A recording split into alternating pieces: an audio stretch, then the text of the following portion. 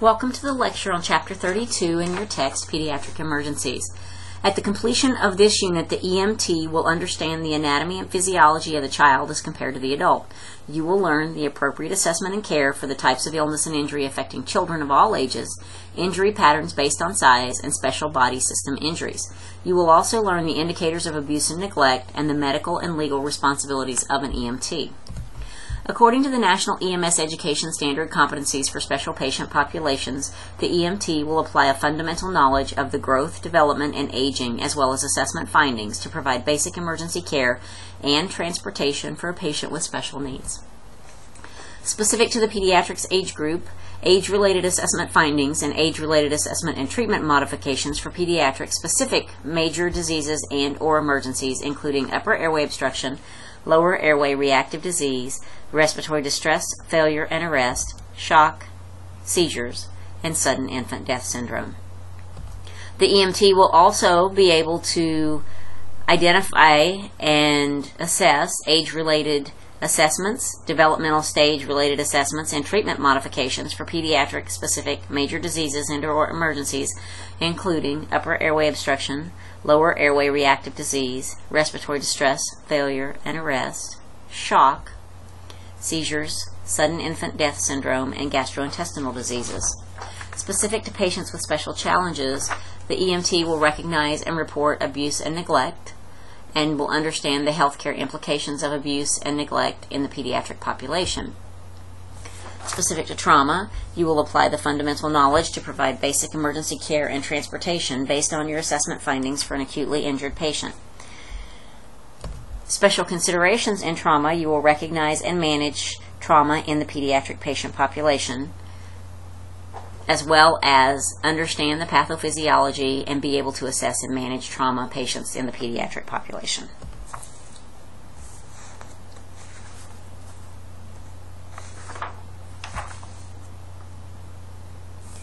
Pediatric patients have their own set of health-related problems that are unique to the population. Many problems that are common in adults do not occur in children, and it is important to remember that children are not small adults.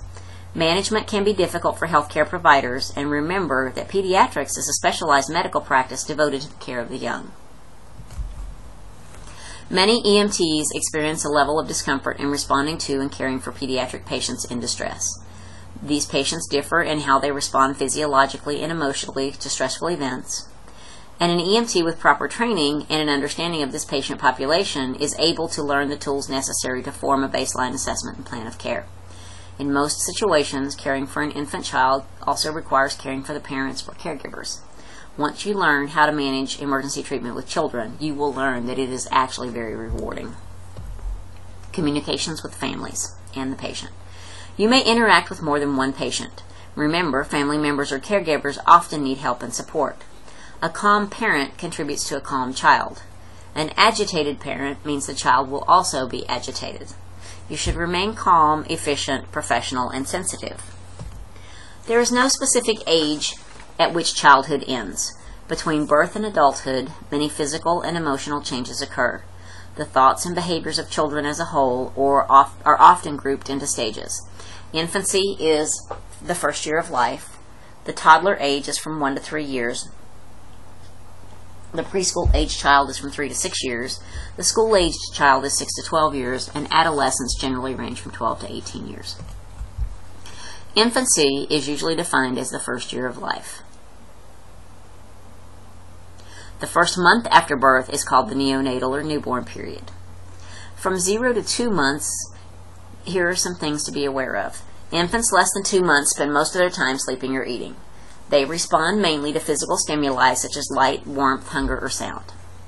Infants may sleep for up to 16 hours a day between feeding times and caregiver interactions, and they should be aroused easily from a sleeping state. They have a sucking reflex for feeding, and they are also predisposed to hypothermia. Crying is one of the main modes that they express themselves. Infants cannot tell the difference between parents and strangers at this age. Their basic needs consist of being warm, dry, and fed. Their hearing is well developed at birth, and a calm, reassuring talk is helpful in soothing them. From 2 to 6 months, they're more active at this stage. It makes them easier to evaluate. They spend more time awake and they do recognize their caregivers. They will often have a strong sucking reflex, active extremity movement, and a vigorous cry. They may be able to follow objects with their eyes. They also have an increased awareness of their surroundings and will use both hands to examine any objects. They will begin to roll over at this stage. And remember, persistent crying, irritability, or lack of eye contact may be an indicator of serious illness, a depressed mental state, or a delay in development. 6 to 12 months of age, infants begin to babble. By their first year, they say their first word. They have learned to sit without support, and they begin to crawl and finally begin to walk. This does predispose this age group to increased danger physically. Infants in this group also begin teething and are prone to putting objects in their mouths. They are at a higher risk of foreign body aspirations and poisonings because of this. Persistent crying or irritability can be a symptom of serious illness, and they may show signs of preferring to be with their parents or caregivers, and they may cry if separated, and this is called separation anxiety. To assess an infant, you should begin by observing them from a distance. Let the caregiver continue to hold the infant during the assessment and provide as much sensory comfort as possible. Be sure to warm your hands as well as the end of your stethoscope and do any painful procedures at the end of the assessment process. The next age or stage we're going to talk about is the toddler stage. After the infancy stage, at 1 year until 3 years of age, a child is called a toddler. Toddlers experience rapid changes in growth and development. From 12 to 18 months, they begin to walk and explore. They are able to open doors, drawers, boxes, and bottles, putting them at higher risk. Injuries in this age group increase because of the toddler's exploratory nature and fearlessness. They begin to imitate behaviors of older children and parents, and they know their major body parts when you point to them. They may be able to speak from 4 to 6 words. Because of a lack of molars, they may not be able to fully chew their food, and that does lead to an increased risk of aspiration.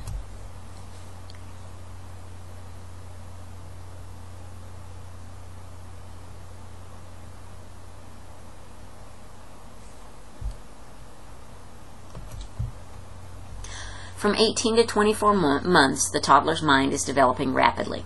Vocabulary will increase from 10 to 15 words to about 100 words. They will be able to name a common object that you point to. Toddlers begin to understand cause and effect. Balance and gait improves rapidly, and running and climbing also improve.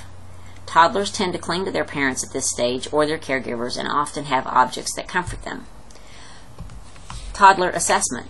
Remember, at this stage, toddlers are very comfortable with their parents and caregivers and may have stranger anxiety. They may resist separation from their caregiver, so you should allow them to hold special objects for comfort. They may be hard to restrain, and remember they can have a hard time describing pain. You can distract them with toys, and that may be helpful.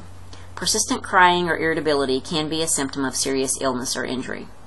Previous medical experiences may lead to hesitation toward you. Preschool age children from 3 to 6 years. This is an age group where the most rapid increase in language occurs. Children begin to run. They can start throwing, catching, and kicking during play. At this point in time, toilet training is usually mastered.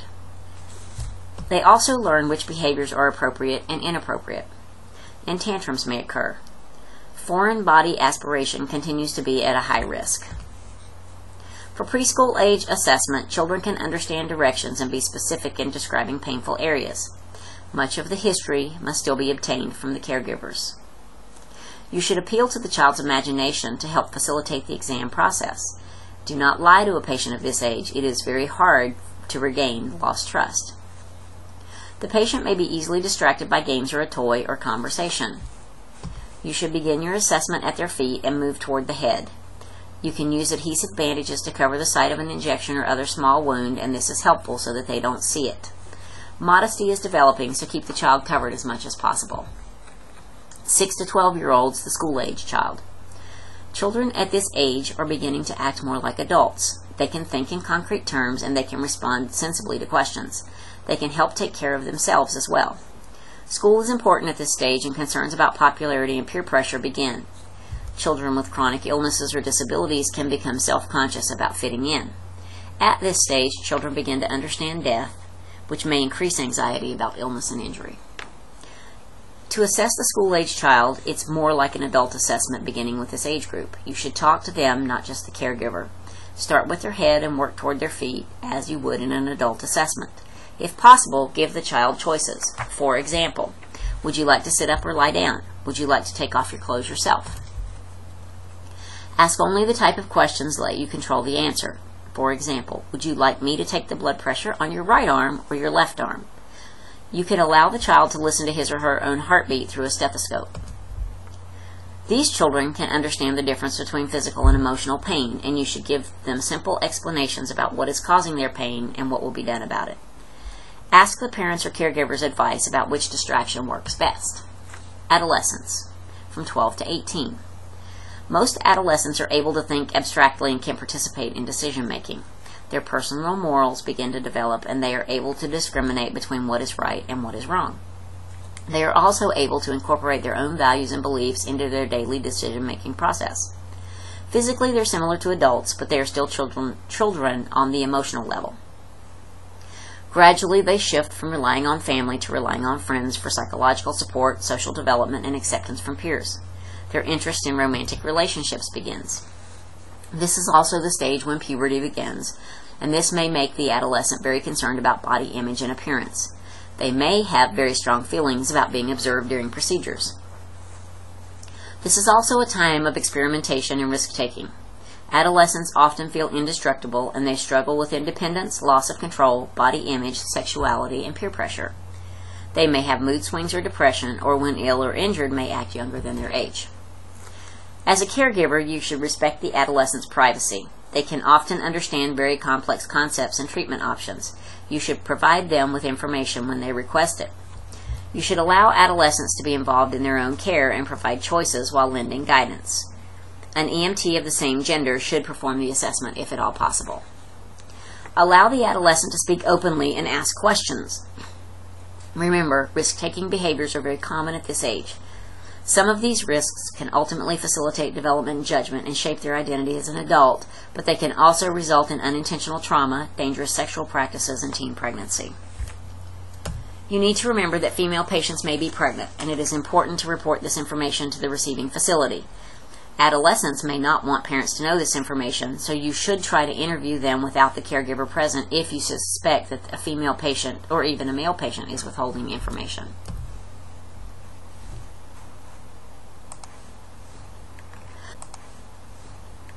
The body of a child is growing and changing very rapidly during this period. These changes can create difficulties during assessment if you do not expect them. For example, children are more susceptible to blunt trauma because their head is proportionally larger than the adults.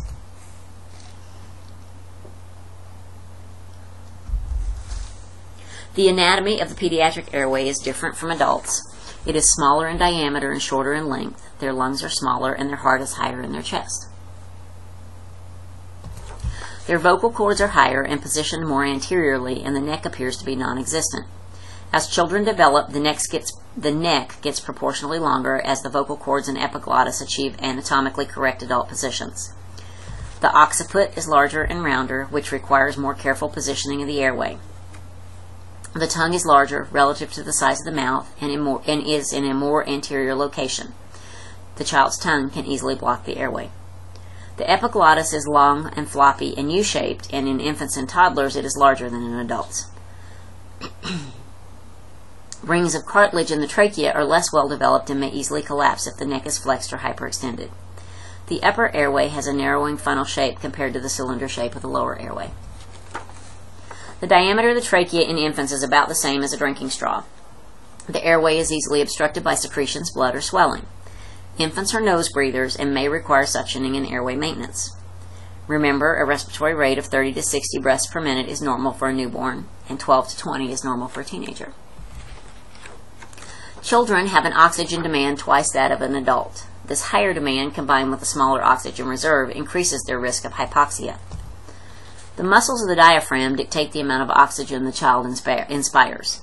Anything that places pressure on the abdomen of a young child can block the movement of the diaphragm and cause respiratory compromise. You must use caution when applying the straps of the spinal immobilization device because it may hinder their tidal volume. We're going to now watch this animation about the respiratory system in children.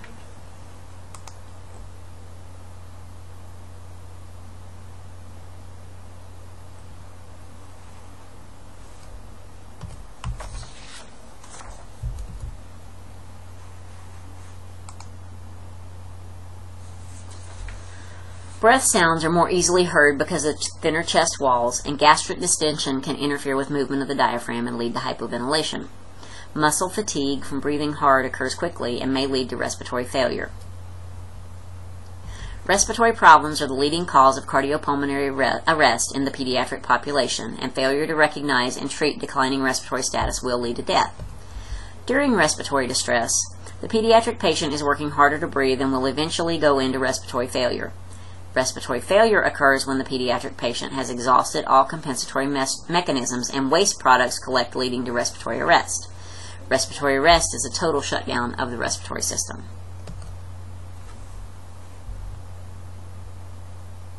As you watch this animation play, look at the difference in the movement of the chest and abdominal cavities in a patient who is breathing normally on the left and a patient who is breathing faster on the right. We'll do it again.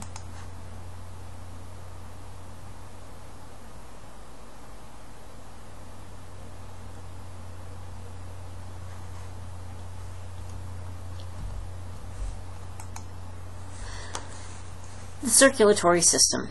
Remember, just like with the respiratory rate, pulse rates differ from adults. An infant's heart rate can be at 160 times or more per minute. This is the primary method the body uses to compensate for decreased perfusion. The ability of children to constrict their blood vessels also helps them compensate for decreased perfusion. Signs of vasoconstriction include weak distal pulses in the extremities, delayed capillary refill, and cool hands or feet. Pediatric patients are more dependent on the actual cardiac output of the heart, which is the amount of the blood being pumped out of the heart in a minute. And remember, the formula for cardiac output is stroke volume times heart rate. So the 1 minute has to do with the rate of pumping, and the stroke volume is the amount of blood in one contraction. Pediatric patients may be in shock despite normal blood pressure. It may only take a small amount of blood loss for the pediatric patient to go into shock. This chart on table 32.2 has the general pediatric pulse rates, and it's a great study tool. The nervous system. Compared to the adult, the pediatric nervous system is immature, underdeveloped, and not well protected.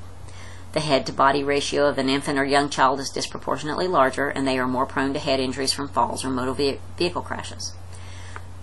The occipital region of the head is larger, which increases the momentum of the head during a fall. The subarachnoid space is relatively smaller, and that leaves less cushioning for the brain. The brain tissue and cerebral vasculature is fragile and prone to bleeding from shearing forces, such as during an incidence of shaken baby syndrome. Pediatric brains also require a higher amount of cerebral blood flow, oxygen, and glucose than the adult does. This means that the child's brain is at risk for secondary brain damage from hypotension and hypoxia. Spinal cord injuries are less common in the pediatric population. If the cord or the cervical spine is injured, it is more likely to be an injury to the ligaments because of a rapid movement of the neck. Altered mental status may result from hypoglycemia, hypoxia, seizures, or ingestion of drugs or alcohol. Parents or caregivers are an important source of information when you are doing your history taking. A pediatric patient with an altered mental status may appear sleepy, lethargic, combative, or even unresponsive to tactile stimulus. You should be diligent about assessing and managing their airway, and remember their larger tongues may cause obstruction. Abdominal muscles are less developed in pediatric patients, and there is less protection from trauma. The liver, spleen, and kidneys are proportionally larger and situated more anteriorly, so they are prone to bleeding and injury. Because organs are positioned closer to each other, there is a higher risk for multiple organ injury caused by minimal direct impact. The signs and symptoms of abdominal injuries or complaints may be vague in nature, and their abdominal walls are underdeveloped. Patients may not be able to pinpoint the exact site where they are having pain or discomfort and where it's originating from, but they will have complaints of diffuse tenderness. You need to take these complaints seriously, and remember, large amounts of bleeding may occur within the abdominal cavity without any sign of shock. Liver and splenic injuries are common in this age group, and they need to be monitored for signs and symptoms of shock, which include altered mentation, tachypnea, tachycardia, and bradycardia. Open growth plates of the musculoskeletal system allow bones to grow during childhood. As a result of these open growth plates, children's bones are softer and more flexible, and that makes them prone to stress fractures. Bone length discrepancies can occur if there is an injury to the growth plate, and it is important to immobilize sprains as well as strains. The bones of an infant's head are flexible and soft. Soft spots are located at the front and back, and these are referred to as fontanelles. Fontanelles will close at particular stages of development, and they are a useful assessment tool in infants. A fontanelle that is bulging can indicate increased intracranial pressure, while fontanelles that are sunken in can indicate dehydration. The thoracic cage in children is highly elastic and pliable because it is primarily composed of cartilaginous connective tissue. The ribs and vital organs are less protected by muscle and fat. Muscles and bones grow well into adolescence, and adolescents are prone to fractures of the extremities. The younger the child, the more vulnerable the bone structures are to trauma. Sprains are uncommon because the ligaments are more developed than the larger long bones. Femur fractures in the pediatric patient are rare, but a source of major blood loss if they do occur. Older children are prone to long bone fractures due to taking more risks during physical activity. The goal for care and treatment in this circumstance is to immobilize and stabilize injured extremities. The pediatric integumentary system differs in a few ways. The skin is thinner with less subcutaneous fat. There is a higher ratio of body surface area to body mass, and that can lead to larger fluid and heat losses. The composition of the skin is also thinner and tends to burn more deeply and easily with less exposure. Thermoregulatory systems in pediatric patients is immature. It makes this population more prone to hypothermic events, and they lack the ability to shiver from cold in order to generate heat. Infants and young children should be kept warm during transport, and the head should be covered to avoid heat loss. Without recognition and treatment of a hypothermic event, the patient may progress to an unconscious state and lapse into convulsive seizure activity. Patient assessment. We always follow the same steps. We do a scene size up, we perform a primary assessment, we take a history and do vital signs, we perform a secondary assessment, and we should always reassess. For pediatric patients, the scene size up assessment begins at the time of initial dispatch. You need to prepare yourself mentally for approaching and treating an infant or child. You need to plan for pediatric scene size up, pediatric equipment, and age-appropriate physical assessment. If possible, collect the age and gender of the child, location of the scene, and nature of illness or mechanism of injury from dispatch. Ensure proper safety precautions have been taken. Note the position in which you find your patient and look for possible safety threats, including spilled toxins, open containers of alcohol, drug paraphernalia, weapons, or fire. Bring medications that could have been ingested by the patient to the emergency department. The patient may be a safety threat if they have an infectious disease. The next thing you should do is an environmental assessment. This will give you important information on your chief complaint, number of patients, mechanism or nature of injury or illness, and ongoing health risks. This includes an inspection of the physical environment and interactions with caregivers and family. For example, dangerous scene conditions and inappropriate statements from caregivers may lead you to suspect intentional types of injuries or abuse. It is imperative that you gather information regarding the mechanism of injury or the nature of the illness from the patient, the parent, the caregiver, or any bystanders. You should assume injury was significant enough to cause head and neck trauma. Full spinal protocols with a cervical collar should be performed if you suspect the mechanism to be severe. Remember to pad under the child's head and or shoulders to facilitate a neutral position for airway management. Performing the primary assessment. The first step is to form a general impression, and specifically to the pediatric population, we use an assessment tool called the Pediatric Assessment Triangle to evaluate the general impression. The PAT is a 15 to 30 second structured assessment tool that allows you to rapidly form a general impression without touching your patient. It consists of 3 elements and requires no equipment. These include appearance, which includes muscle tone and mental status, work of breathing, and circulation to skin. The following will help you use the PAT in your assessment. For appearance, you should note the level of consciousness or interactiveness and muscle tone. An infant or child with a normal level of consciousness will act appropriately for his or her age. They will exhibit good muscle tone and maintain good eye contact.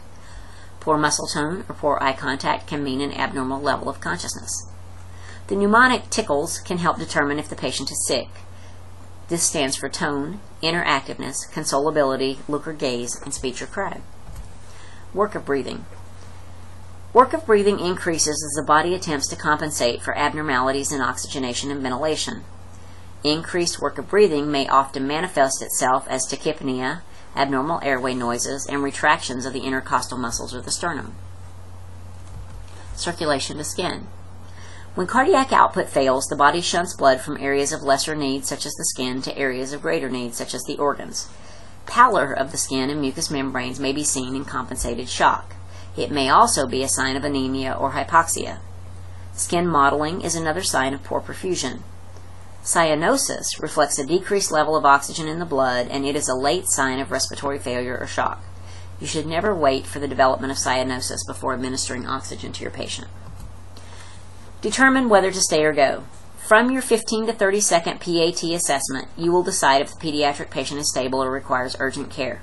Basically, what we're looking for here, whether it's a trauma or a medical emergency, is the patient sick or not sick? If the patient is unstable, assess the ABCs, treat any life threats, and transport immediately. If the patient is stable, continue with the remainder of the patient assessment process. Hands-on ABCs. Next, you will perform the hands-on ABC assessment. This includes airway, breathing, circulation, disability, and exposure. If the airway is open and patent, and the patient can adequately keep it that way, next assess respiratory adequacy. If your patient is unresponsive or has difficulty maintaining their airway, ensure that it is properly positioned and it is clear of mucus, vomitus, blood, and foreign bodies. If you have ruled out trauma, use the head tilt chin lift to open the airway. If trauma is suspected, use the jaw thrust. Always position the airway in the neutral sniffing position. There is a skill drill for this, 32-1. This keeps the trachea from kinking, maintains proper alignment should you have to immobilize the spine, and it establishes whether the patient can maintain their own airway.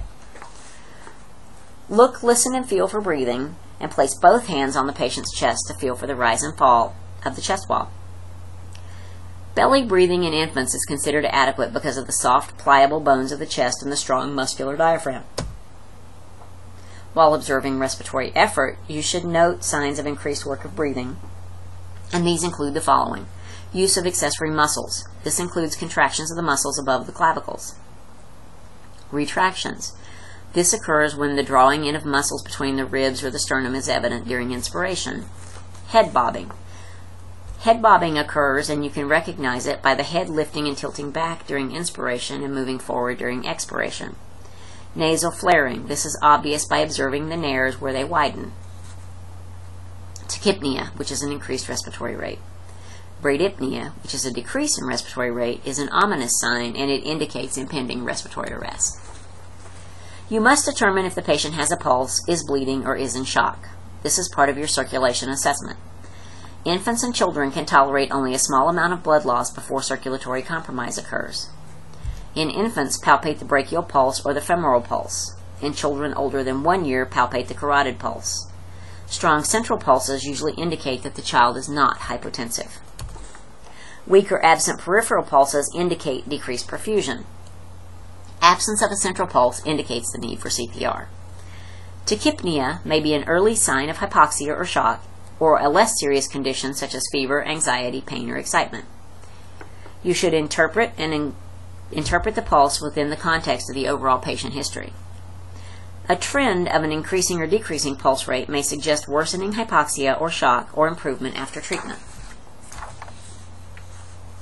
When hypoxia or shock becomes critical, bradycardia will occur, and in a pediatric patient, this often indicates impending cardiopulmonary arrest. Feel the skin for temperature and moisture, and estimate cap refill time. Remember, cap refill time should be less than 2 seconds. Disability. We use the AFPU scale or the Pediatric Glasgow Coma scale to assess level of consciousness. Check the patient's pupillary response, and remember that normal pupils constrict after a light stimulus. This response may be abnormal in the presence of drugs, ongoing seizures, hypoxia, or brain injury. Look for symmetric movement of the extremities. Remember that pain is present with most types of injury but may be difficult to assess. inadequate treatment of pain has many adverse effects on the pediatric patient. Pain assessment must take into consideration the developmental age of the patient. The ability to recognize pain will improve as the patient becomes older. The Wong-Baker Faces Scale is helpful in assessing level of pain because it looks at your patient's facial expression as opposed to asking them a scale. Exposure. The pediatric assessment triangle is very helpful in assessment, but remember that you must remove some of the patient's clothing for observation, especially the face, the chest wall, and the skin. Be careful to avoid heat loss by covering the patient as soon as possible. Make your transport decision. Immediate transport to the hospital is indicated if any of the following conditions exist: a significant mechanism of injury with the addition of any fall from a height equal to or greater than a pediatric patient's height, especially with a head first landing, bicycle crashes, a history compatible with a serious illness, a physiologic abnormality noted during the primary assessment, a potentially serious anatomic abnormality, significant pain, a level of consciousness that is not normal for the pediatric patient, altered mental status, or signs and symptoms of shock. You should also consider the following when making a transport decision: the type of clinical problem, the expected benefits of ALS treatment in the field, the local EMS system treatment and transport protocols, and the comfort level of yourself as the EMT. Also consider transport time to the hospital. If the patient's condition is non-urgent, get a history and perform a secondary assessment on scene. Pediatric patients weighing less than 40 pounds should be transported in a car seat. A seat should be chosen to fit the appropriate weight of the pediatric patient. To mount a car seat to a stretcher, you should place the head of the stretcher in an upright position. Place the car seat so that it is against the back of the stretcher and secure one of the stretcher straps from the upper portion of the stretcher through the seatbelt portions of the car seat and strap it tightly to the stretcher. Repeat this on the lower portion of the stretcher. Push the car seat into the stretcher tightly and reattach or retighten the straps. You should follow the seat manufacturer's instructions to secure a car seat to the captain's chair. Children younger than 1 year must be transported in a rear-facing position because of the lack of neck muscles. In the cases of spinal immobilization or cardiopulmonary arrest, it is not appropriate to secure a patient in a car seat. Take your history. Investigate your chief complaint. Your approach to the history will depend on the age of the patient. Historic information for an infant, toddler, or school-age child will have to be obtained from the parent or caregiver. When dealing with an adolescent, most information is actually coming from your patient. Remember that sexual activity, possibilities of pregnancy, and drug or alcohol use should be obtained in private with the patient's caregivers not in attendance. Questioning of the parents or child about the immediate illness or injury should be based on what the child's chief complaint is.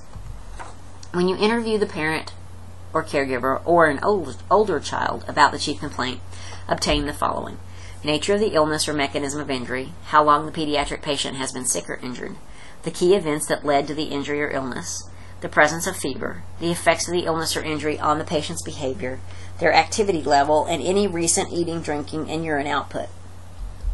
Also, ask about change in bowel or bladder habits, the presence of vomiting, diarrhea, or abdominal pain, and any presence of rash. Obtain the name and phone number of caregivers if they are not able to come to the hospital with you. Get your sample history. You use the same format as an adult. The questions should be based on the patient's age and developmental stage of life. Perform a physical exam as part of your secondary assessment. The full body scan should be used when patients have the potential for hidden illnesses or injuries. For example, if they are unresponsive or have a significant mechanism, and you would check for DCAP BTLS. A focused assessment should be performed on pediatric patients without life-threatening illnesses or injuries. Focus your physical exam on the areas of the body affected by illness or injury. Infants, toddlers, and preschool-age children should be assessed starting at the feet and ending at the head. School-age children and adolescents can be assessed using the head-to-toe approach. The elements of the physical exam may include the following. For the head, the younger the patient, the larger the head is in proportion to the rest of the body. You should look for bruising, swelling, and hematomas, and remember that there is significant amounts of blood loss that can occur between the skull and scalp of an infant. Assessing the fontanelle may suggest elevated intracranial pressures caused by meningitis, encephalitis, or intracranial bleeding. If the fontanelle is sunken, it suggests dehydration. Young infants prefer to breathe through their nose, so nasal congestion with mucus can cause respiratory distress.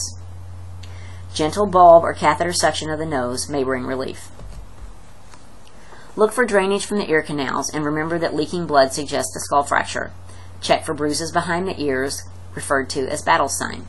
Remember, this is the late sign of a skull fracture. The presence of pus may indicate an ear infection or perforation at the eardrum. In the trauma patient, look for active bleeding and loose teeth in the mouth and note the smell of the breath. Examine the trachea for swelling or bruising and note if the pediatric patient cannot move their neck and if they have a high fever, as this may indicate either bacterial or viral meningitis. Examine the chest for penetrating injuries, lacerations, bruises, or rashes, and if the patient is injured, feel the clavicles in every rib for tenderness or deformity.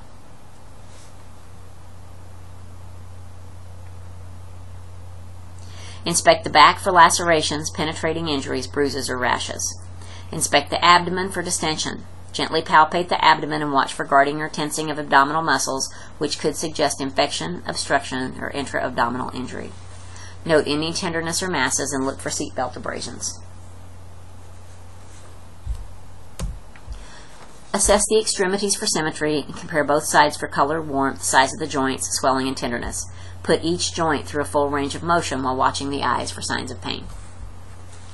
Some of the guidelines used to assess adult circulatory status have important limitations in pediatric patients.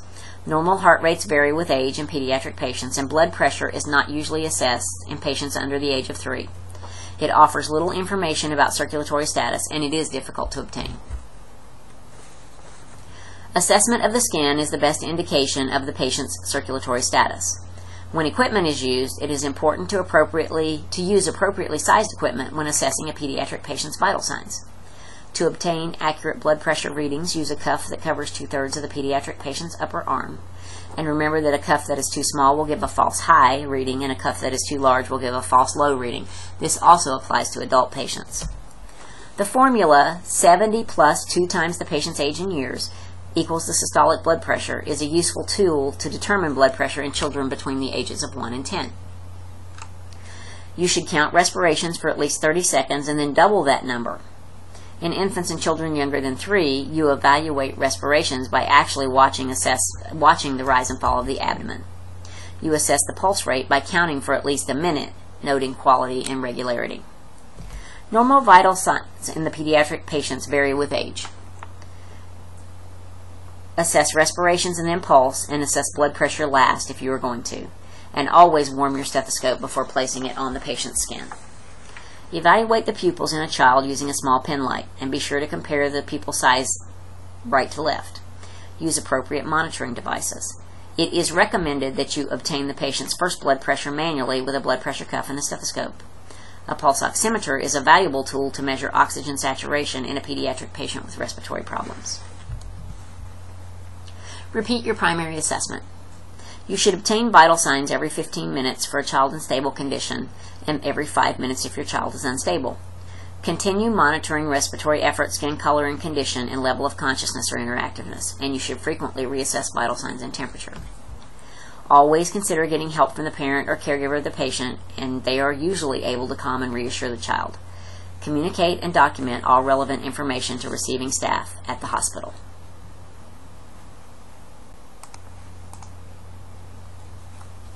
We're next going to talk about specific pediatric emergencies and management. Respiratory illnesses were among the top 10 reasons for emergency department visits in children younger than 17 in the U.S. Asthma is the most common cause of respiratory emergencies in children, and foreign bodies and trauma can also cause respiratory emergencies. Some of the signs and symptoms of increased work of breathing include nasal flaring, grunting respirations, wheezing, stridor, and other abnormal sounds, accessory intercostal muscle use, retractions or movements of the child's flexible rib cage, and in older children, assuming the tripod position. As the pediatric patient progresses to possible respiratory failure, their efforts to breathe decrease, the chest rises less with inspiration. The body has used up all its available energy stores and cannot continue to support the extra work of breathing, and cyanosis may develop. Changes in behavior will also occur until the pediatric patient reaches an altered level of consciousness. The patient may also experience apnea,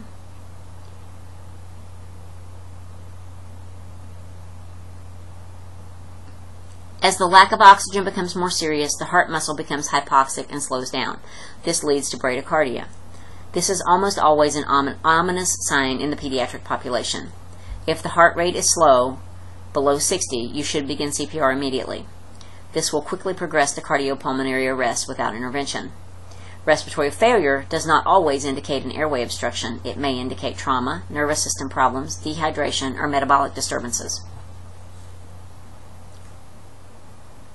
A pediatric patient's condition can progress from respiratory distress to respiratory failure at any time. You must reassess the pediatric patient frequently. A child or infant in respiratory distress needs supplemental oxygen, and you should allow the pediatric patient to remain in a comfortable position, usually in the lap of a caregiver or parent.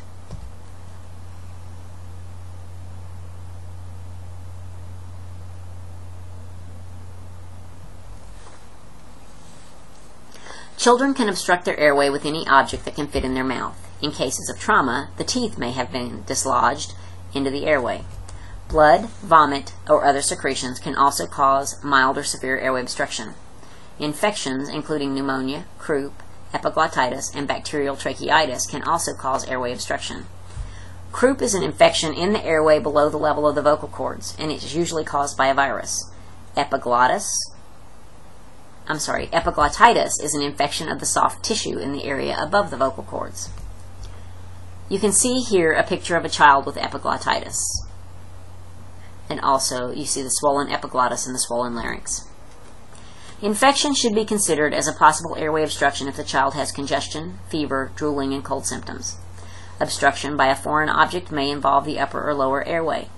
Signs and symptoms frequently associated with an upper airway obstruction include decreased or absent breath sounds and stridor is usually caused by swelling of the area surrounding the vocal cords or upper airway obstruction. Signs and symptoms of a lower airway obstruction include wheezing or crackles. Wheezing is a whistling sound caused by air traveling through the narrowed air passages within the bronchioles. Crackles are caused by the flow of air through liquid, and they are present in the air pouches and smaller airways in the lungs. The best way to auscultate breath sounds in the pediatric patient is to listen on both sides of the chest at the level of the armpit. The treatment of a pediatric patient with an airway obstruction must begin immediately. If the patient is conscious and coughing forcefully and someone saw him or her ingest a foreign object, encourage the child to cough to clear the airway. If this does not remove the object, do not intervene except to provide supplemental oxygen. Allow the patient to remain in whatever position is most comfortable and monitor his or her condition. Clear the airway immediately if you see any of the following signs of a severe airway obstruction: ineffective cough with no sounds, inability to speak or cry, increased respiratory difficulty with stridor, cyanosis, or a loss of consciousness. Use the head tilt, chin lift, and finger sweep to remove a visible foreign body in an unconscious pediatric patient. Chest compressions are recommended to relieve a severe airway obstruction in an unconscious pediatric patient, and remember, this increases pressure in the chest, which creates an artificial cough that may force a foreign body from the airway. Asthma. Asthma is an acute spasm of the bronchioles associated with excessive mucus production and with swelling of the mucus lining of the respiratory passages. One of the most common illnesses seen by EMS providers in the pediatric population, and it affects almost 5 million children in the United States annually. Common causes for an asthma attack include upper respiratory infection, exercise, cold air exposure, emotional stresses, and passive exposure to smoke. A true emergency is not promptly identified and treated in the patient with asthma. Signs and symptoms include characteristic wheezing, as patients attempt to exhale through partially obstructed lower air passages. In other cases, the airway is so blocked that no air passes through. Cyanosis and respiratory arrest may quickly develop. The tripod position allows easier breathing for the patient, and if possible, let them assume a position of comfort in a parent's lap. To treat a pediatric patient with asthma, you should administer supplemental oxygen via a route that the child tolerates. A bronchodilator via a metered dose inhaler with a spacer mask device may be administered based on your local protocol. Often the parents or caregivers have attempted multiple dosages of albuterol inhalers, and in this case, you need to meet ALS providers en route for advanced care. If you must assist ventilations, use slow, gentle breaths and resist the temptation to squeeze the reservoir bag hard and fast. A prolonged, unrelieved asthma attack may progress into status asthmaticus. It is a true emergency, and the patient must be given oxygen and transported immediately to the ER. If the patient becomes exhausted from trying to breathe, he or she is not recovering and is likely to stop breathing. You need to manage their airway aggressively, administer oxygen, and provide rapid, prompt transport. And ALS support should be considered. Pneumonia. According to the World Health Organization, pneumonia is the leading cause of death in children worldwide. Pneumonia is a general term that refers to an infection in the lungs, and it is often a secondary infection, meaning it begins after an upper respiratory infection such as a cold or sore throat. It can also occur from chemical ingestion or a direct lung injury from near drowning. Diseases causing immunodeficiency in children also increase the predisposal for pneumonia. The incidence is greatest during fall and winter months. Pediatric patients generally present with pneumonia as follows. They may have unusual rapid breathing, or they will breathe with grunting or wheezing sounds. They may present with nasal flaring, tachypnea, crackles, hypothermia or fever, and unilateral diminished breath sounds. Treatment of pneumonia in a pediatric patient is generally supportive. You should monitor their airway and breathing status and administer supplemental oxygen if required. Remember, the diagnosis of pneumonia must be made in the hospital. Bronchiolitis. Bronchiolitis is a specific viral illness of newborns and toddlers, and it is often caused by RSV. It causes inflammation of the bronchioles, and RSV is a highly contagious disease and is spread through coughing and sneezing. The virus can survive on surfaces, and it tends to spread rapidly through schools and in childcare centers. It's more common in premature infants and results in copious secretions that may require suctioning. It generally occurs during the first 2 years of life and is more common in males, and it is most widespread in the winter and early spring. You should look for signs of dehydration, shortness of breath, and fever. To treat the patient with bronchiolitis, you need to display a calm demeanor when approaching. Allow the patient to remain in a position of comfort. Treat airway and breathing problems as appropriate, and humidified oxygen will be helpful if you have it available. You should also consider ALS backup. Airway adjuncts. Adjuncts are devices that help maintain an airway or assist in providing artificial ventilation, and just as in adults, these include oral and nasal airways, bite blocks, and bag masks. Oral airways are designed to keep the tongue from blocking the airway and make suctioning easier. It should be used for pediatric patients who are unconscious and in possible respiratory failure. It should not be used in conscious patients or in anyone who has a gag reflex. The nasal airway is usually well tolerated and not likely to cause vomiting. It is used for conscious patients or those who have altered levels of consciousness. It can be used in association with possible respiratory failure, but it is rarely used in infants under 1 year. It should not be used in pediatric patients with nasal obstruction or head trauma. Some of the potential problems of nasal airway insertion include that the small diameter of the tube may become clogged with mucus, blood, vomitus, or the soft tissues of the pharynx. If it's too long, it may stimulate the vagus nerve and slow the heart rate, or enter the esophagus and cause gastric distension. It may cause a spasm of the larynx and result in vomiting if inserted into a responsive patient. Oxygen delivery devices. When you treat infants and children who require more than the usual 21% oxygen found in room air, you have several options. Blow-by technique at 6 liters a minute provides more than 21% oxygen concentration. Nasal cannula at 1 to 6 liters a minute provides 24 to 44% oxygen concentration. And non-rebreathing masks at 10 to 15 liters a minute provide up to 90% oxygen concentration. The bag mask device at 10 to 15 liters a minute provides 90% oxygen concentration or more. The use of a non-rebreathing mask, a nasal cannula, or a simple face mask is indicated only for pediatric patients who have adequate respirations and/or adequate tidal volume. Children with respirations less than 12 or more than 60, altered levels of consciousness, or inadequate tidal volume should receive assisted ventilations in a bag mask. The blow-by method. The blow-by method is not nearly as effective as a face mask or nasal cannula for delivering oxygen. It does not provide high concentrations of oxygen, but it's better than none at all. There are several ways that you can do this procedure.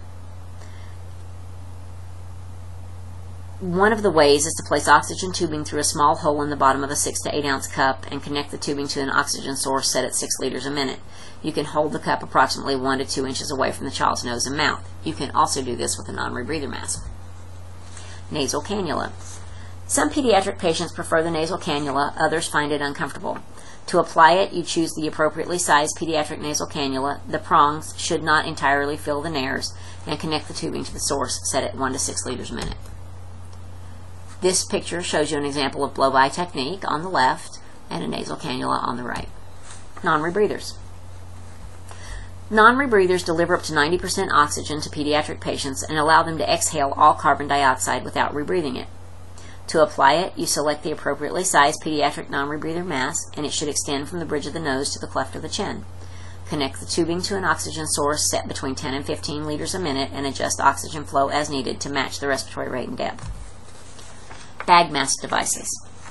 Bag mask devices are indicated for pediatric patients who have respirations that are either too slow or too fast, who are unresponsive, or who do not respond in a purposeful way to painful stimuli. Assisting ventilation using a bag mask device. Ensure that you have the appropriate equipment in the right size. The mask should extend from the bridge of the nose to the cleft of the chin. You should maintain a good seal with the mask on the face and ventilate at the appropriate rate and volume using a slow, gentle squeeze. Stop squeezing and begin to release the bag as soon as the chest wall begins to rise, indicating that the lungs are filled to capacity. To perform one rescue or bag mask device ventilation, you will see skill drill 32-4. Here you see a picture of a child using a non-rebreather mask on the left and performing bag mask ventilations on a child on the right. The two rescuer bag mask ventilation technique. It is similar to one rescuer, except that one rescuer holds the mask to the patient's face and maintains the head position, and the other will ventilate. It's usually more effective in maintaining a tight seal, and you can use your thumb and index finger to gently apply pressure over the area just below the Adam's apple. This will decrease the risk of gastric distension and aspiration of vomitus. Cardiopulmonary arrest. Infants and children in cardiac arrest is most often associated with respiratory failure and arrest. Children are affected differently than adults when it comes to decreasing oxygen concentrations. Adults become hypoxic and the heart gets irritable, and sudden cardiac death occurs from the arrhythmia. This is often in the form of ventricular fibrillation, and the AED is the treatment of choice. Children become hypoxic and their heart rate slows, and it becomes more bradycardic. The heart beats slower with each beat until no pulse is left. The pre-hospital survival rate from cardiac arrest in the pediatric population is 3 to 5%. The pre-hospital survival rate from respiratory arrest is 75%. A child who is breathing very poorly with a slowing heart rate must be ventilated with high concentrations of oxygen early to prevent cardiac arrest.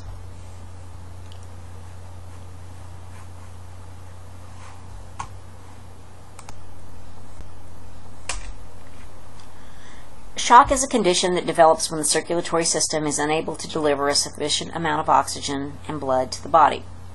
This results in organ failure and eventually cardiopulmonary arrest. Compensated shock is the early stage when the body can still compensate for the blood loss. Decompensated shock is the later stage when the blood pressure is falling.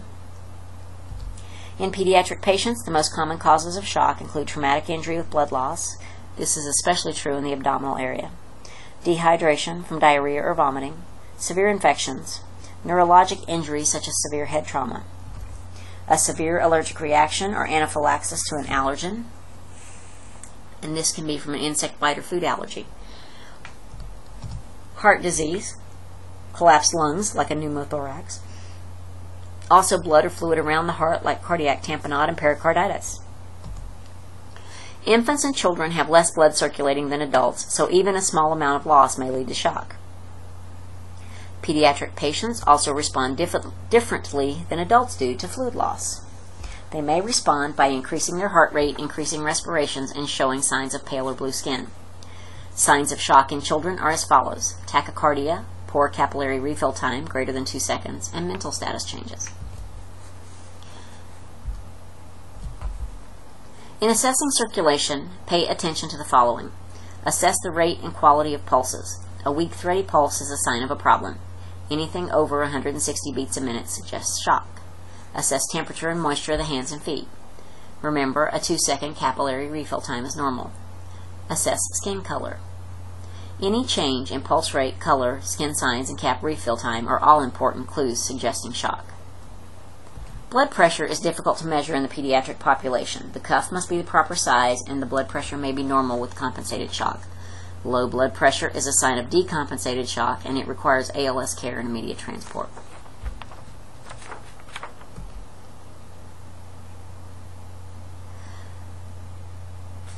Assessment should also include determining when the signs and symptoms first appeared and whether any of the following have occurred.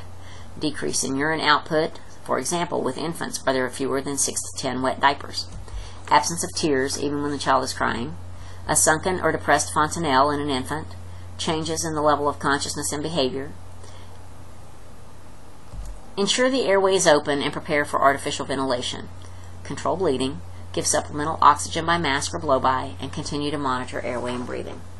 Position the pediatric patient with the head lower than the feet by elevating the feet with blankets, and keep the patient warm with blankets and by turning up the heat in the patient compartment. Provide immediate transport and contact ALS for assistance if needed. Anaphylactic shock.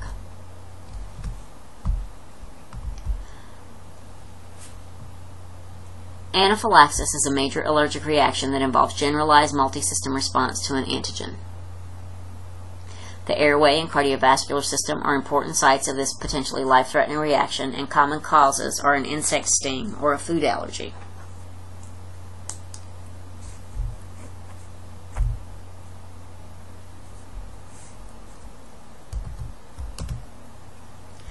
Signs and symptoms of anaphylactic shock in the pediatric patient include hypoperfusion, stridor or wheezing, increased work of breathing, altered appearance, restlessness, agitation, and sometimes a sense of impending doom, and hives. Treatment includes maintaining the airway and administer oxygen however it's tolerated. If the patient is stable, allow the parent or caregiver to assist in positioning the patient, assist with their oxygen delivery, and keeping the patient calm. Based on protocol, if an epi auto-injector is available, you can assist with it and provide transport promptly.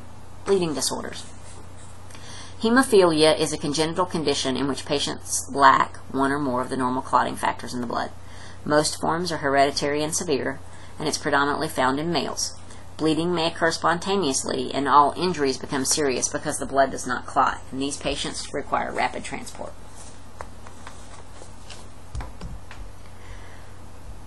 Altered mental status is an abnormal neurologic state in which the pediatric patient is less alert and interactive than it is age appropriate. Understanding normal developmental or age-related changes in behavior and listening carefully to the caregiver's opinions are key. The mnemonic AEIOU tips reflects the major causes of altered mental status, and those are found in Table 3210 on your slide and in your text. These include alcohol, epilepsy, endocrine and electrolytes, insulin, opiates and other drugs, uremia, trauma or temperature, infection, psychogenic, poison, shock, stroke, space-occupying lesions, and subarachnoid hemorrhage. The signs and symptoms vary from simple confusion to coma, and management focuses on ABCs and support. If the patient's level of consciousness is decreased, they may not be able to protect their airway, and you should ensure their airway is patent and adequate breathing is occurring through a non-rebreathing mask or a bag mask device. Seizures. A seizure is the result of the disorganized electrical activity in the brain. Some of the common causes include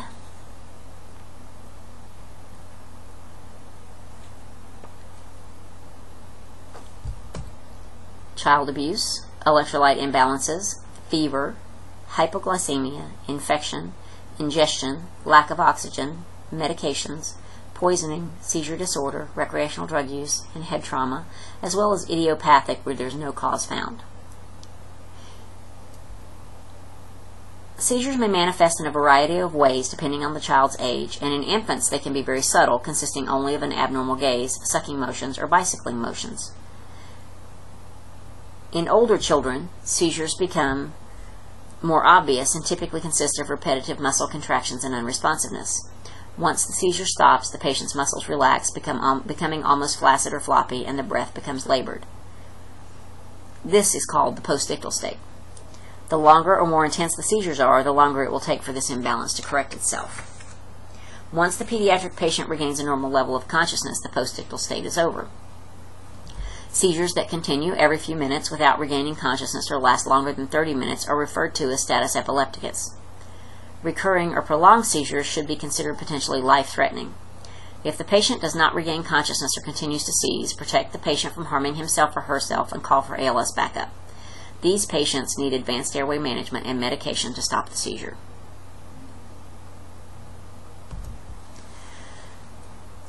The priority in management of seizures is to secure and protect the airway.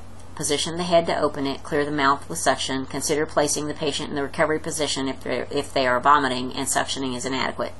Provide 100% oxygen by non-rebreather mask or use the blow-by technique. And you should begin BVM ventilations if there's no sign of improvement. Febrile seizures are common in children between the ages of 6 months and 6 years.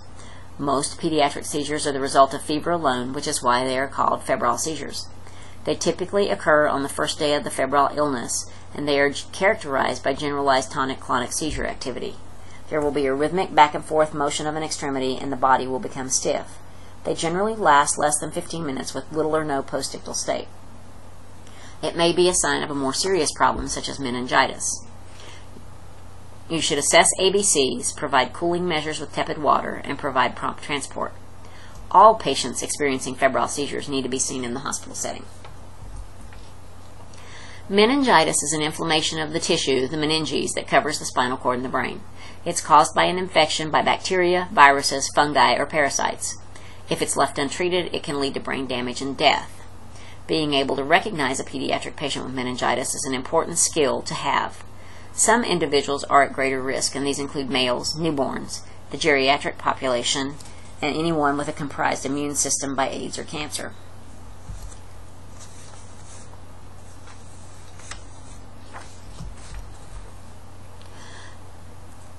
Also, those who have a history of brain, spinal cord, or back surgery, children who have had head trauma, children with shunts, pins, or other foreign bodies within their brain or spinal cord, and especially children who have VP shunts. These are called ventriculoperitoneal shunts. Some of the signs and symptoms vary depending on the age of the patient. Fever and an altered LOC are common. Changes in the level of consciousness can range from a mild or severe headache to confusion, lethargy, or an inability to understand commands or interact appropriately. They may also experience a seizure, which may be the first sign of meningitis. In infants younger than 2 to 3 months, you may see apnea, cyanosis, fever, and a distinct high-pitched cry, or even hypothermia. Meningeal irritation or meningeal signs are terms used by doctors to describe the pain that often accompanies movements. This can often result in characteristic stiff neck, and this one sign of meningitis in an infant is increasing irritability and a bulging fontanelle without crying.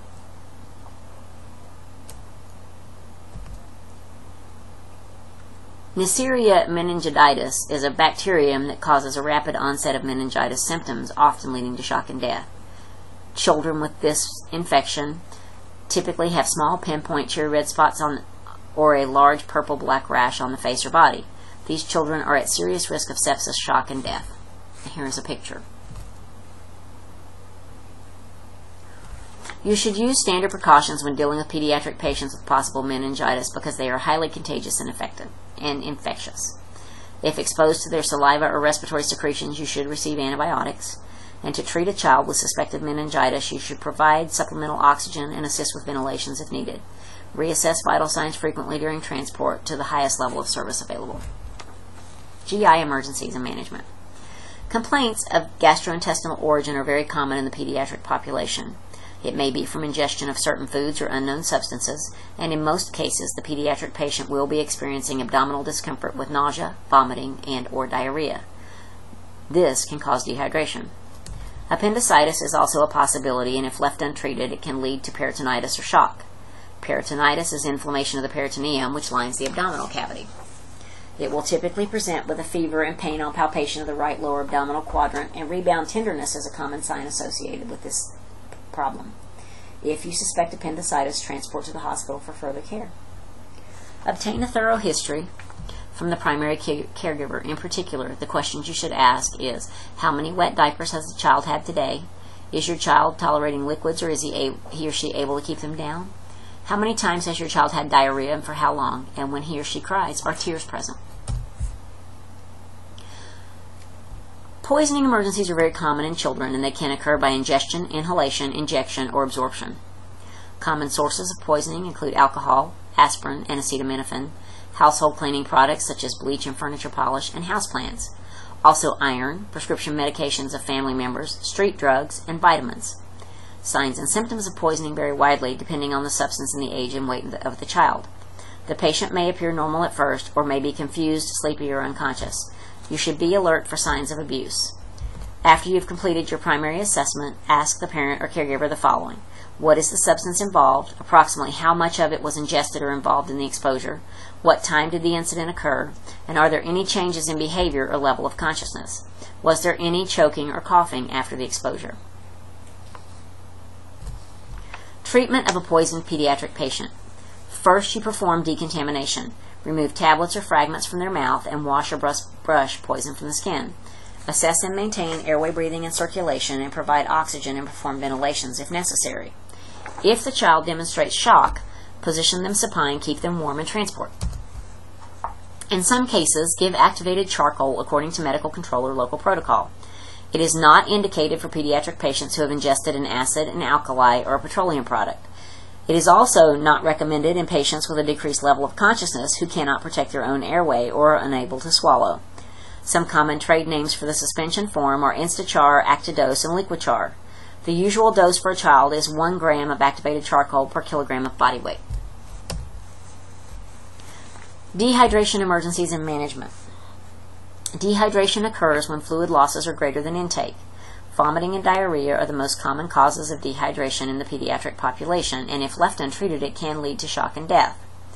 Infants and children are at a greater risk than adults for dehydration because their fluid reserves are smaller than those in the adults. Life-threatening dehydration can overcome an infant in a matter of hours. It can be mild, moderate, or severe. Some of the signs of mild dehydration include dry lips and gums, decreased saliva, and few wet diapers. For moderate dehydration, it includes sunken eyes, sleepiness, irritability, and loose skin.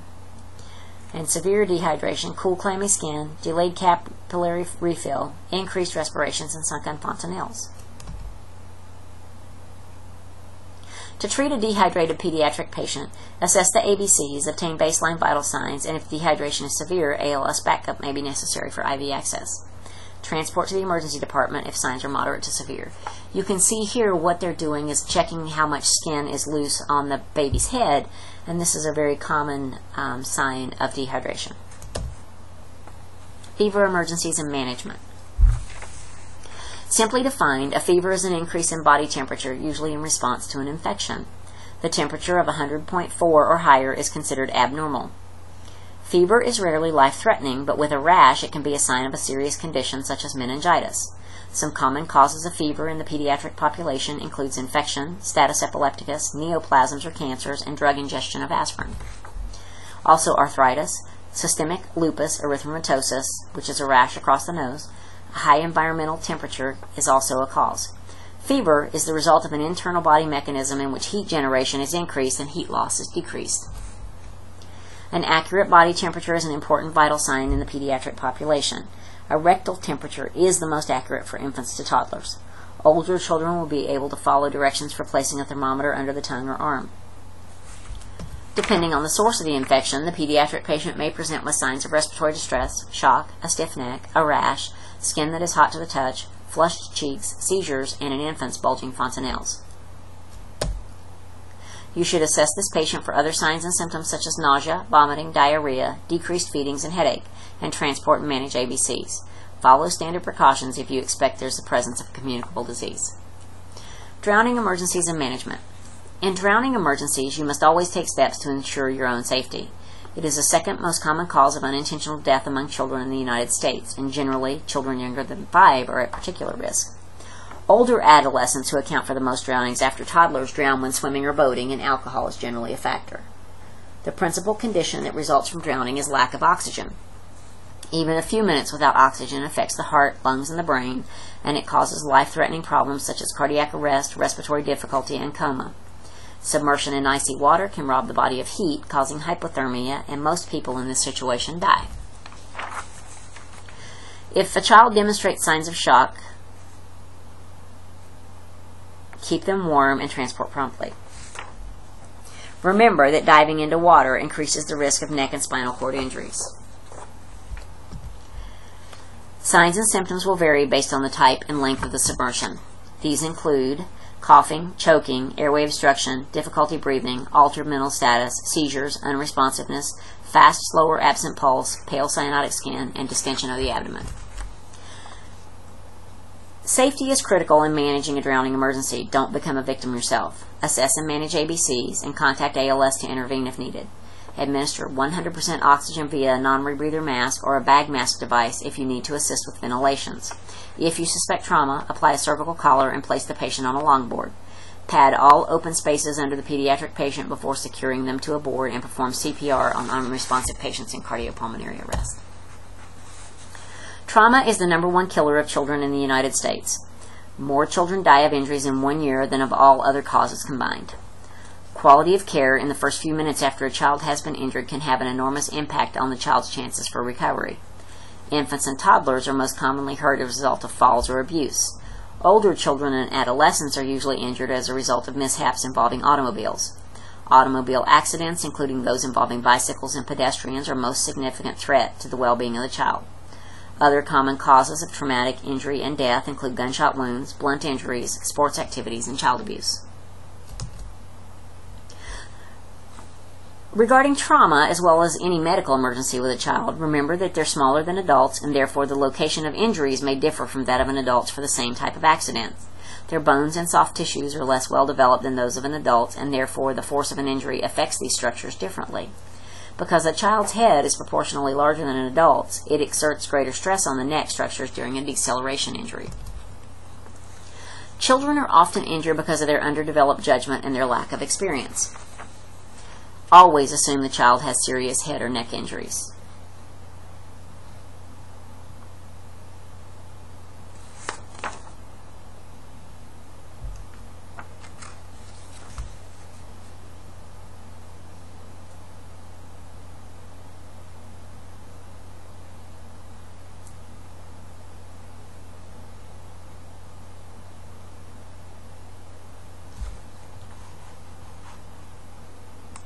Some of the things that cause children to be injured include their inability to remember to do things like not looking both ways before crossing the street or forgetting to check the depth of the water before diving. It is important for the EMT to understand the special physical and psychological characteristics of children and what makes them more likely to have certain kinds of injuries. In vehicle collisions, children playing or riding a bicycle can dart out in front of motor vehicles without looking, and the area of greatest injury varies depending on the size of the child and the height of the bumper at the time of impact. Children involved in these types of injuries typically sustain high-energy injuries to the head, spine, abdomen, pelvis, and legs. Children, especially those who are older or adolescent, are often injured in organized sporting events. Head and neck injuries can occur after high-speed collisions in contact sports such as football, wrestling, ice hockey, field hockey, soccer, or lacrosse. Remember to stabilize the C-spine when caring for children with sports-related injuries and be familiar with your local protocols for helmet removal.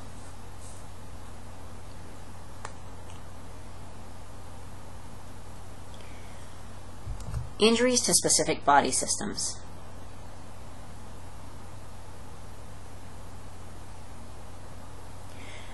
Head injuries are common in children because the size of the child's head in relation to the body is larger than that of an adult. An infant also has a softer, thinner skull, which may result in injury to the brain tissue. The scalp and facial vessels can bleed very easily and may cause a great deal of blood loss if not controlled. Nausea and vomiting are common signs and symptoms of a head injury in children. It is easy to mistake for abdominal injury or illness. You should suspect a serious head injury in any child who experiences nausea and vomiting after trauma. Immobilization is necessary for all children who have possible head or spinal injuries after a traumatic event. You should see Skill Drill 32-5 for this, as well as 32-6 for immobilization in a car seat. Immobilization can be difficult because of the child's body proportions. Young children require padding under the torso to maintain a neutral position, and between the ages of 9 and 10, they no longer require this padding under the torso. They can lie supine on the board.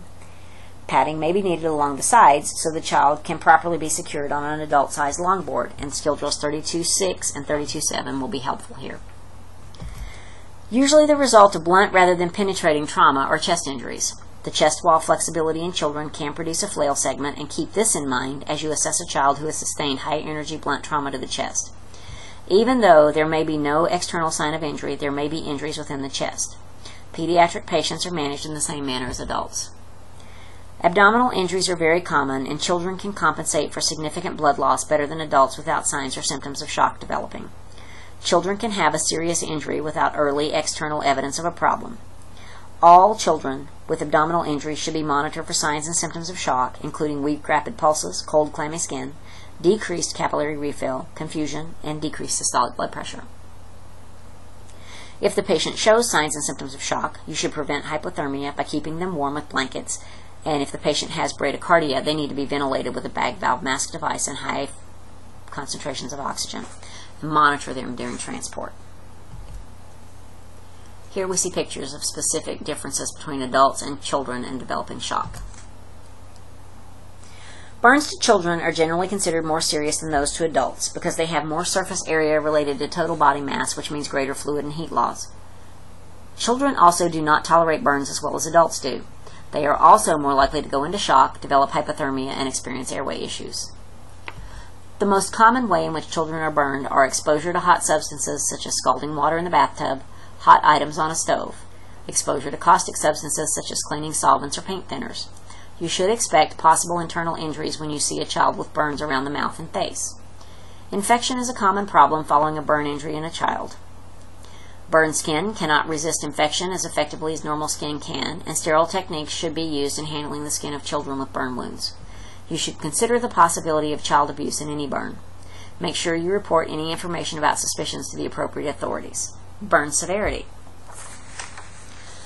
Minor, moderate, or critical. Minor burns are partial thickness burns involving less than 10% of the body surface. Moderate or partial thickness burns involving 10 to 20% of body surface, and critical are any full thickness burn, any partial thickness burn involving more than 20% of body surface, or any burn that involves the hands, the feet, the face, the airway, or the genitals. We manage pediatric patients in the same manner as adults. If they are showing signs and symptoms of shock, we prevent hypothermia by keeping them warm. If the patient is bradycardic, we ventilate and we monitor during transport. Extremity injuries. Children have immature bones with active growth centers, and growth of long bones occurs from the ends at specialized growth plates. These plates are potential weak spots, and incomplete or green stick fractures can occur. Generally, extremity injuries in children are managed in the same manner as adults. If there are painful, deformed limbs with evidence of broken bones, we should splint. Specialized splinting equipment should only be used if it actually fits the pediatric patient, and you should not attempt to use adult immobilization devices on pediatric patients unless the patient is large enough to properly fit. Regarding pain management as an EMT, you are limited to the following interventions: positioning, ice packs, and extremity elevation. These interventions will decrease the pain and swelling at the injury site. However, additional ALS interventions may be needed. Being kind and providing emotional support can go a long way in the treatment of the pediatric patient. Disaster management. The Jump Start triage system was developed for pediatric patients. It is intended for patients younger than 8 and weighing less than 100 pounds. There are 4 triage categories in Jump Start, and they are designed by colors corresponding to the different levels of urgency. Decision points include able to walk, except in infants. These are green, minor, and not in need of immediate treatment. Presence of spontaneous breathing with a peripheral pulse and appropriately responsive painful stimuli. They are yellow, and treatment can be delayed. Respirations of less than 15 or greater than 45, apnea responsive to positioning or rescue breathing, respiratory failure, breathing but without a pulse, or inappropriate painful response. These are red and need immediate response. Apneic and without a pulse, or apneic and unresponsive to rescue breathing, are black and considered deceased or expectant deceased. Here's an example of the Jump Start Pediatric MCI triage card and the decision points.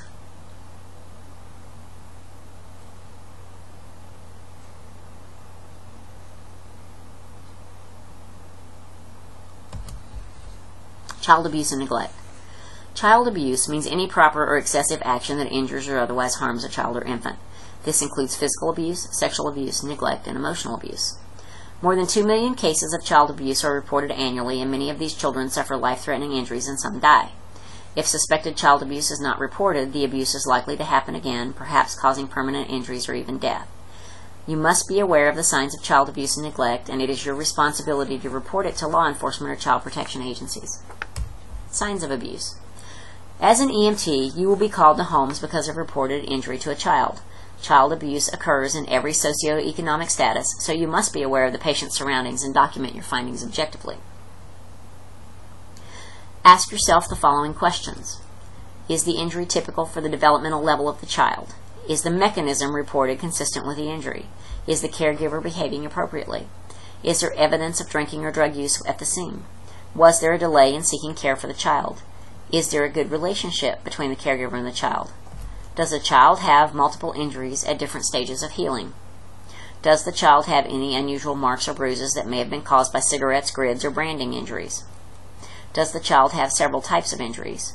Does the child have any burns on the hands or feet that involve a glove distribution? Is there any unexplained decreased level of consciousness? Is the child clean and at an appropriate weight for his or her age? Is there any rectal or vaginal bleeding? What does the home look like? Is it clean or dirty? Is it warm or cold? Is there food? The mnemonic child abuse may help you remember the points to look for, and you see these in Table 32.5. If you see bruises, you should observe the color and location. New bruises are generally pink or red, and over time they turn blue and purple, then green, then yellow-brown, and they fade. Note the location. Bruises to the back, buttocks, or face are suspicious and are usually inflicted by a person. Burns to the penis, testicles, vagina, or buttocks are usually inflicted by someone else. Burns that encircle a hand or foot and it looks like a glove are usually inflicted by someone else. You should suspect child abuse if the child has cigarette burns or grid pattern burns. Fractures of the humerus or femur do not normally occur with major trauma in children. Falls from a bed are not usually associated with fractures. You should maintain some index of suspicion if an infant or young child sustains a femur fracture. Shaken baby syndrome. Infants may sustain life-threatening head trauma by being shaken or struck in the head. This life-threatening condition is called shaken baby syndrome. There is bleeding within the head and damage to the cervical spine as a result of intentional forceful shaking. The infant will be found unconscious, often without evidence of external trauma. The infant may appear to be in cardiopulmonary arrest. Shaking tears the blood vessels in the brain, and that results in bleeding around the brain. The pressure from the blood results in an increased ICP, and it leads to coma or death. Neglect. Neglect is the refusal or failure on the part of the caregiver to provide life necessities. Examples are water, clothes, shelter, personal hygiene, medicine, comfort, and safety. Children who are neglected are often dirty or too thin or appear developmentally delayed because of a lack of stimulation. You may observe such children when you are making calls for unrelated problems, and you should report all suspected cases of neglect. And child abuse and neglect is mandatory reporting in Montana. Other symptoms and indicators of abuse. Abused children may appear withdrawn, fearful, or hostile. You should be concerned if the child does not want to discuss how an injury occurred, and occasionally the parent or caregiver will reveal a history of accidents.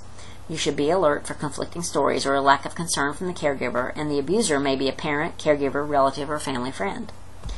EMTs in all states must report suspected abuse. Most states have special forms to do so, and supervisors are generally forbidden to interfere with the reporting of suspected abuse. Law enforcement and child protection services will determine whether any abuse occurred, and it is not your job to prove it. Sexual abuse.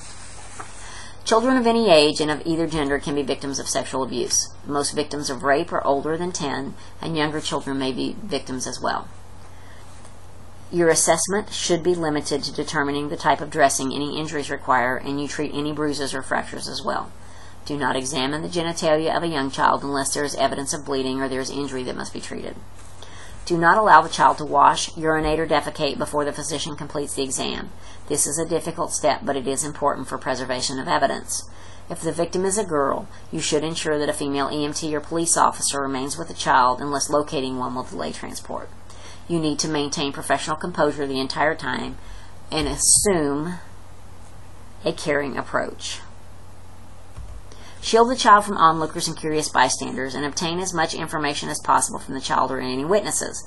They may be hysterical or unwilling to talk, and you are in the best position to obtain the most accurate first-hand information. You should record any information carefully and completely on the patient care report and cooperate with law enforcement officials in their investigations. And remember, sexual abuse of a child is a crime. Sudden infant death syndrome. The death of an infant or a young child is called sudden infant death syndrome, or SIDS, when after a complete autopsy the death remains unexplained. SIDS is the leading cause of death in infants under the age of 1, and most cases occur in infants under the age of 6 months. Although it is impossible to predict, there are risk factors that are common with this occurrence, and they include mothers younger than 20, mothers who smoked during pregnancy, low birth weight children. Death as a result of SIDS can occur at any time of the day. You will be faced with 3 tasks: assessment of the scene, assessment and management of the patient, and communication and support of the family. Patient assessment and management for SIDS. An infant who has been a victim of SIDS will be pale or blue, not breathing, and unresponsive. Other causes for such a condition can include an overwhelming infection, child abuse, airway obstruction from a foreign object or the result of infection, meningitis, accidental or intentional poisonings, hypoglycemia, including low blood glucose levels, congenital metabolic defects, and you should begin with an assessment of the ABCs and provide interventions as necessary. Depending on how much time has passed, the patient may show signs of postmortem changes such as stiffening of the body, called rigor mortis, dependent lividity, which is pooling of the blood in the lower parts of the body, or those that are in contact with the floor or bed. If a child shows these signs, call medical control. In some systems, a victim of SIDS may be declared dead on scene. Deciding whether to start CPR on a child with rigor mortis or dependent lividity can be very difficult because family members may consider anything less to be withholding critical care. The best solution may be to begin CPR and transport the child and family to a local facility. If there is no sign of postmortem changes, begin CPR immediately.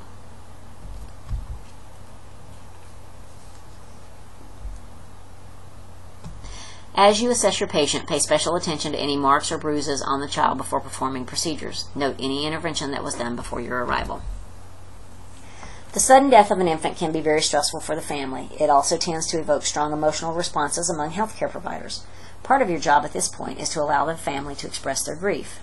Family members may ask specific questions, and you should let them know that their concerns will be addressed, but that answers are not immediately available. Always use the infant's name and allow the family to spend time with the infant and to ride in the ambulance to the hospital.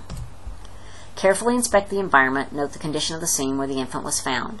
Your assessment should concentrate on the following things: signs of illness, including medications, humidifiers, or thermometers, the general condition of the house. Look for any signs of poor hygiene. Family interaction. Do not allow yourself to be judgmental about family interactions at this time. Do note and report any behavior that is clearly not within the acceptable range, such as physical and verbal abuse. The site where the infant was discovered. You should note all items in the crib or bed, including pillows, stuffed animals, toys, and small objects. Apparent life-threatening events, or ALT. Infants who are not breathing and are cyanotic and unresponsive when found sometimes resume breathing and color with stimulation. These children have had what is called an ALT, an apparent life-threatening event. It's also called near-missed SIDS in the past. Classic ALT is characterized by cyanosis, apnea, a distinct change in muscle tone, and choking or gagging. After the event, the child may appear healthy and show no signs of illness or distress. You must still complete a careful assessment and provide transport to the emergency department. You should pay strict attention to airway management and assess the infant's history and environment. Allow caregivers to ride in the back of the ambulance, and doctors will have to determine the cause.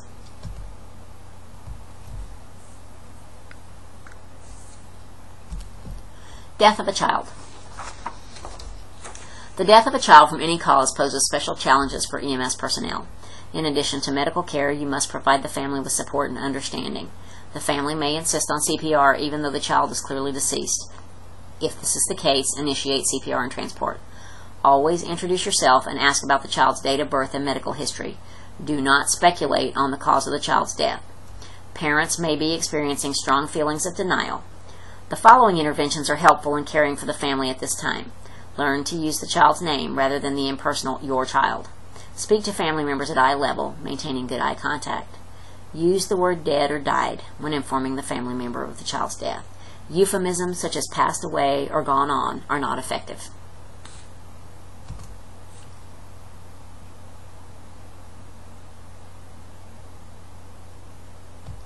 Acknowledge the family's feelings, but never say, "I know how you feel." Offer to call other family members or clergy if the family wishes. Keep any instructions short, simple, and basic. Ask each adult family member individually if he or she wants to hold the child. Wrap the dead child in a blanket and stay with the family while they hold the child. Ask them not to remove tubes or other equipment that was used in an attempted resuscitation. Each individual in each culture expresses grief in different ways. Some require intervention. Most caregivers will feel directly responsible for a child's death. That does not mean they are actually responsible, although you should keep the possibility of neglect or abuse in mind, and your role is not that of an investigator. Further inquiry is the responsibility of the law enforcement official. Some EMS systems arrange for home visits after a child death so that EMS providers and family members may come to some sort of closure. You need special training for such visits as these. A child's death can be difficult for healthcare providers. Take time before going back on the job. Talk with other EMS colleagues. Be alert for signs of post-traumatic stress in yourself and others, such as nightmares, restlessness, difficulty sleeping, lack of appetite, and a constant need for food. You should consider the need for professional help if these signs occur. In summary, children are not only smaller adults and more vulnerable, they are also anatomically, physiologically, and psychologically different from adults in some important ways. Infancy is the first year of life. The toddler is from age 1 to 3, preschool 3 to 6, school age 6 to 12, and adolescents are 12 to 18. The general rules for dealing with pediatric patients of all ages include appearing confident, being calm, remaining honest, keeping parents or caregivers together with the pediatric patient as much as possible. The growing bodies of the pediatric patient create some special considerations. The tongue is larger relative to other structures, so it poses a higher risk of airway obstruction in an adult. An infant breathes faster than an older child. Breathing requires the use of chest muscles and the diaphragm. The airway in a child has smaller diameter than the airway in an adult and is therefore more easily obstructed. A rapid heartbeat and blood vessel constriction helps pediatric patients compensate for decreased perfusion. A child's internal organs are not as insulated by fat and may be injured more severely, and children have less circulating blood. Therefore, although children exhibit the signs of shock more slowly, they go into shock more quickly with less blood loss. A child's bones are more flexible and bend more with injury, and the ends of the long bones where growth occurs are weaker and may be injured more easily.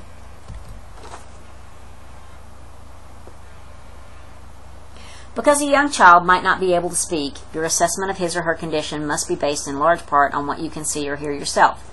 Families may be helpful in providing vital information about an accident or illness. Use the pediatric assessment triangle to obtain a general impression of the infant or child.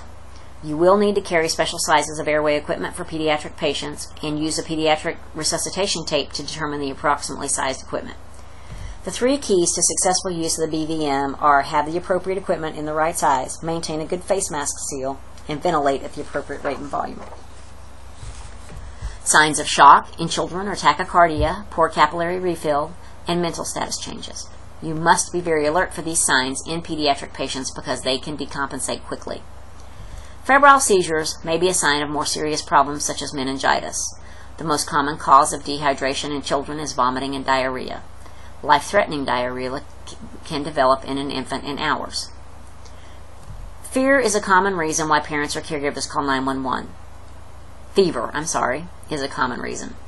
Body temperatures of 100.4 or higher are considered to be abnormal. Remember, trauma is the #1 killer of children in the United States.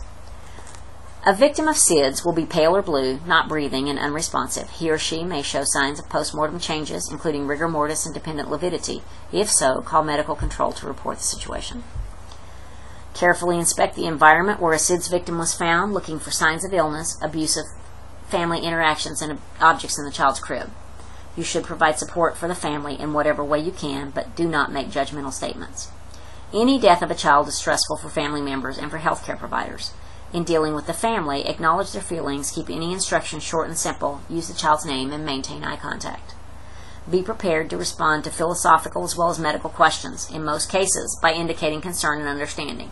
Do not be specific about the cause of death. Be alert for signs of post-traumatic stress in yourself and others after dealing with the death of a child.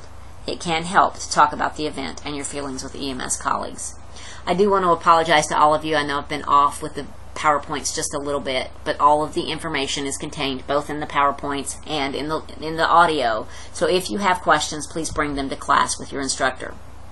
And I also apologize for the length of this video, but the pediatrics chapter is unusually long. Thank you.